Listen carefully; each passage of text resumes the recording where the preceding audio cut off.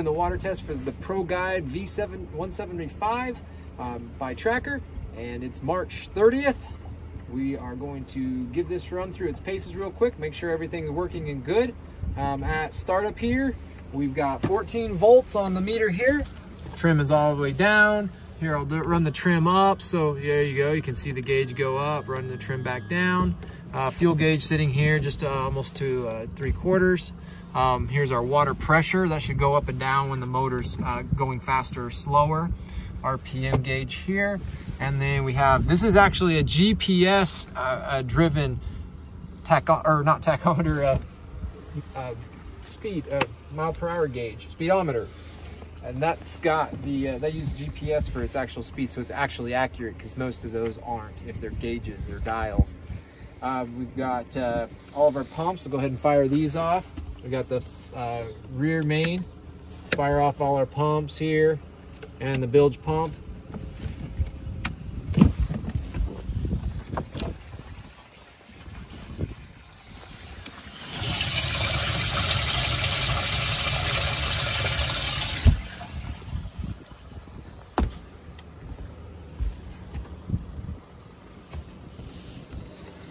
There we go.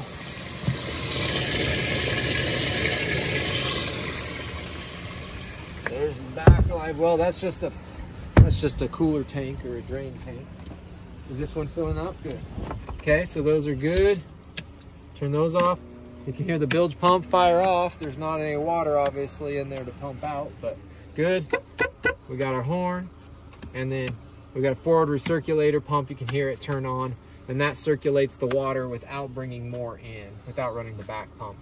All right, so there we go with that. Looks like everything's going good on there. We've got our Lowrance Elite 5 here. Fire this off, make sure everything's good there. And one thing about this boat is it actually has the hot foot pedal down here. So this is actually where you're gonna throttle the boat with your foot here. And this is just gonna go into gear. At first it's a little tricky, because I mean, I've driven a lot of boats and I'm used to being able to put it in gear here, and look, nothing. But if you push the pedal, you can hear it rev up. That's all just hooked to the throttle. Okay, we'll let that fire off here. It's still getting warmed up. Let's go ahead and put the boat in gear and run it around a little bit. So now I'm in gear, trimmed all the way down. Okay. There we go. We're starting to get our thing going, except it says we're 2 feet deep.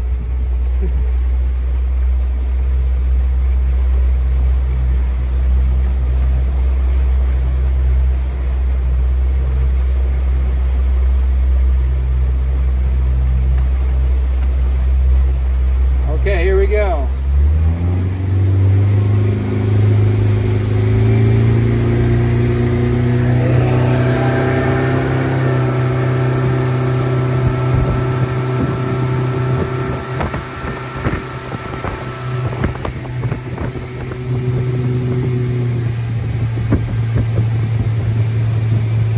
Looks like about here, about 3,000 RPMs, it'll sit on plane, but it doesn't like it, so probably about 35. Cruising speed's about 3,500 RPMs. Okay, let's go ahead and hit it.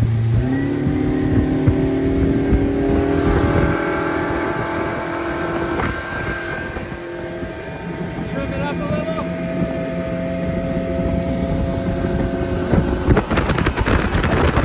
Here, about 5,500 RPMs. About 40 miles an hour.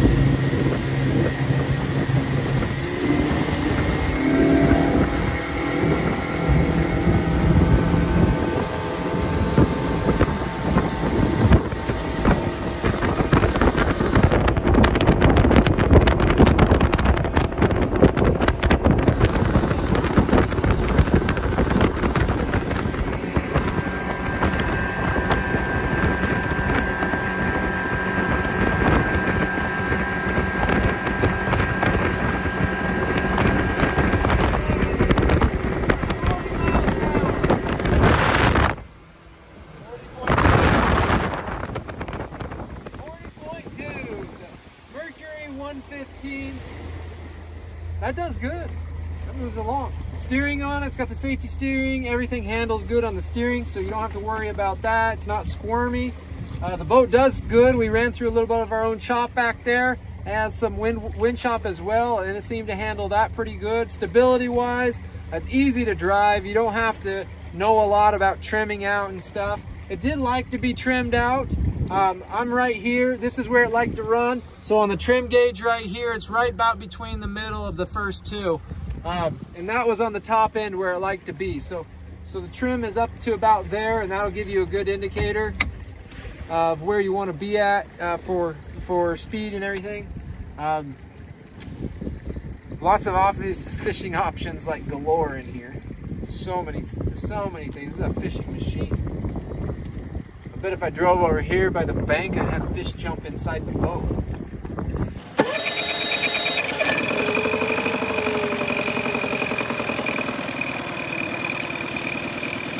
That's an EFI little figure. It's electronic fuel injector.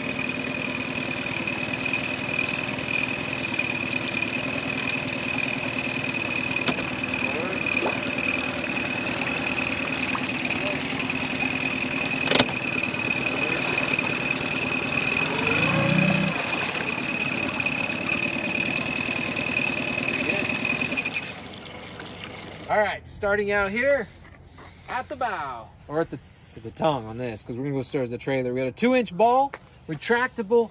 These retract in and come out. Those are your safety chains. And then we've got a 4-flat plug. The breakaway tongue or swing away tongue here releases. This has got a coating. This trailer they do for Trekker, it's got a coating on it. They call it the Galva Shield, which makes it last a bit longer, a little less rust issues. We've got a winch strap with the safety strap below it. Simple, easy load on this boat. We just brought it in. It was really easy to load onto the trailer. It does come with a spare here as well. Swing away jack here. You can see the Minn Kota Charova. This is, I believe, is a 55-pound thrust. Which doesn't say anywhere. I believe it's a 55-pound thrust. 12 volt. And that comes with the remote control and the foot pedal. So you actually get both. So you can do it with your foot, or you can have the hand remote with this unit specifically. You plug your lights in here. So your bow light goes here with your red and green here. And then the horn is part of this whole assembly too as well. We've got an Elite 3 fish finder in the bow here. And then we also have access to the tilt trim up here in the front as well as a 12-volt plug there for charging other accessories. As you see in the running video, live wells up front here. We'll get inside the boat here and get a little bit better look at that. Along the trailer looks good and straight. Good tires on it. Tires look great on it. It does have the side guides, so this keeps it in the wind. It makes it easier to load. We had a lot of wind when we were just loading it here at the lake, and it did a great job lining up on the trailer and going right up on it. Not a lot of fuss. Real easy load and easy launch. Let's see, we've got a little bit of damage on the hull here. There's a small dent right here. You really can't tell unless you're close and get the light just right. There's also a small ding on the front here. It's mostly hidden by this motor, but there's a small ding in the nose cone there. If you look real close, it's dinged there. And then a couple of little dock rash here and there, but nothing that doesn't come off. This all comes off really easy with just some acetone. Acetone will wipe that right off. So that'll do good. Doesn't seem to have any corrosion anywhere on the boat. Doesn't seem to have any salt corrosion. I don't think this is a saltwater boat at all. It should be all freshwater with this boat. Let's go around here. It does have the swim deck with the loading ladder. Now, a lot of boats don't come with loading ladders anymore. This is something to think about. If you fall in, how do you get back in the boat? This makes it obviously very simple to do so. So there you go. And also for water sports, this boat is pretty much a multi-purpose boat. Especially, we'll look at these seats here in a second. On the transom straps, the retractables. So you just grab that, pull them off, push this down, all the way down. They come loose. You can unhook it, and then you just hook it back up. And they're tight and you're done. Super quick, super fast. I've got a transom saver here on the back as well. for the motor. And then we've got bimini top. This does have a full top cover that snaps. It has the side windows, it has the top and the front, and then the back is open though. It doesn't close off on the back, but that gives you ability to keep out of the weather and extend your season quite a bit.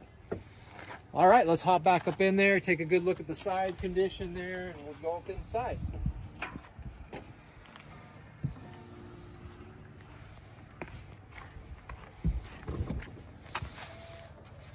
So first things first is you have the ability to put another seat here. So these seats will plug into this place here if you want to fish off the back. It does have a spot here where you can hook up a tow pole. This just unscrews. This one's just a plug, but it has a tow pole, I believe, inside here.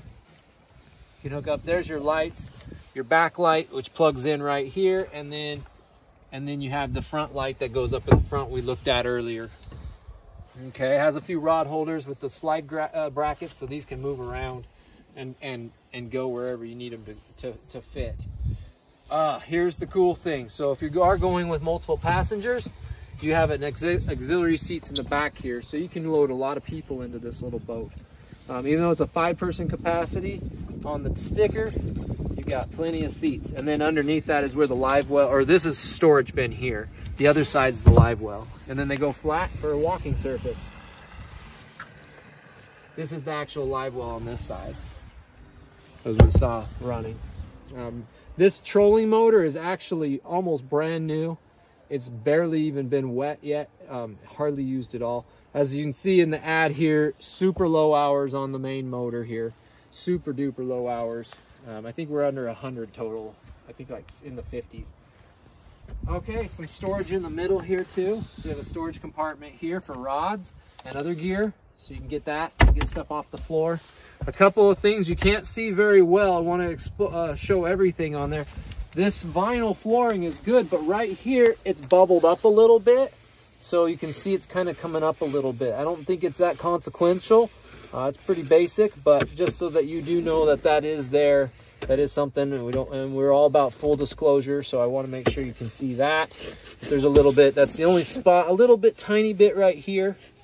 Looks like it's just simply factory coming up right there. The trick to here, I'm going to show you one thing as well, is the battery. So the battery is behind this right here. You just unscrew these cup holders, and the battery's right behind there. So it's kind of easy to get to when you know where it is. That helps off. We've got some good tunes going for it here. We've got some storage up here, another drain tank. It could be used as a cooler because it has a drain on it. This is your glove box, and this is the remote here for the Minn Kota. It does have the iPilot with spot lock on it. And then we have the stereo there too. Pick that up. Has a filler piece right here in the middle that you can put in there if you want to do some lounging. Let's see what we've got here. Oh, here's our trolling motor battery access right here. These are the batteries for the bow mount trolling motor. And I said it's a 12 volt, it must be a 24. I'm wrong, but usually they say it on the head of them, but I didn't see that. It's not on there.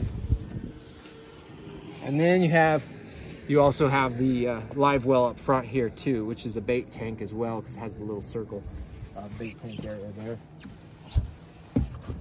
Another access. This is where you can mount the foot controls, and you can lift that up and put that, but I think it's easier just not to. Tilt trim here for the motor, and then the plug-in for the trolling motor. And then we've got the little guy here. Looks like it powers up good. Yep, 3 feet deep. Hold that, done. Shutting down. And there's a couple of cushions that you can put up here, so this really can become a multi-purpose boat.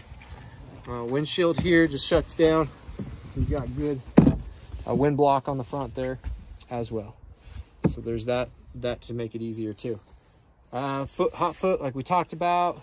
A lot of options on this boat. Storage on both sides, lots of storage. I mean, that's kind of what you expect from a tracker. All welded hull here. So there's a lot going on with this boat here. This top is brand new too, so this isn't even like used and worn. It's like new, the top is. And then the like I said, the kicker motor is new too, the trolling motor, and it's a 15, and it's fuel injected. Like, that's legit right there. that's worth a bit. And I like where they put everything on these controls. It's like all right here instead of up on the side of the motor like the Yamaha. Right here, shift right on the end, so you have plenty of room to get to it. Sit right here, run the tiller, piece of cake. 115 runs awesome. It does have some scratches from a cover being on it with the wind or something blowing on it. There's a few little scratches along here, and then around the cowling on the lower you can see some. That was where the cover was kind of wearing on it. Full maintenance though, solid maintenance on it. And I think that's it. So there you go. Battery charger up underneath there for the bow mount. Got a battery charger. And shoot, that's it. It should be a great fishing boat. So if you're into fishing, want to do some family fun, some towing and stuff too, boat works out good. Multi-season because of the top. And live wells, this thing's a machine. Lots and lots to do. Good quality, newer boat, 2015. A good quality boat overall, and good prices too on this. This thing will be at a great price. So let's make a deal on it. We'll get you over here and get you hooked up. You saw the video, everything's working on it, everything's good to go.